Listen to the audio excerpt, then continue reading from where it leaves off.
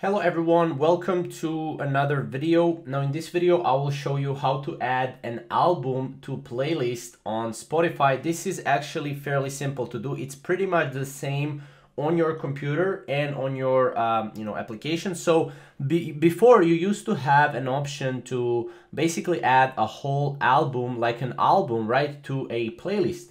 Now what you can do is you can basically add the entire playlist or the entire tracks, right, from the album in a playlist. So let's say if I want to do that, I have to go to three dots, I have to go add to playlist, and here I can add to playlist. I can also create a new playlist if we go here, and then here I can add to playlist. As you can see, here is the playlist, right?